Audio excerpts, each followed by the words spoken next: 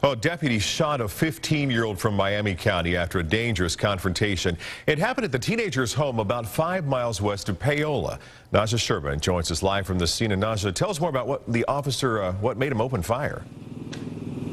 Mark, the 15-year-old threw an axe at officers as they got out of the car to investigate. Right now, they're still at the home gathering information, and I think they'll have everything wrapped up by about 8 tonight. But this all started about 9:30 this morning when officers received a 911 call about a man and his son in a heated fight. When officers got out of the car to investigate, that's when that 15-year-old threw the axe at them.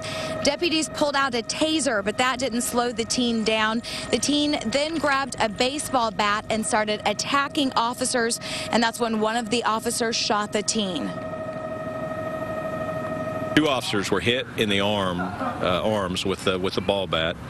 One officer went down, pulled his duty weapon and fired 1 round, hitting the suspect.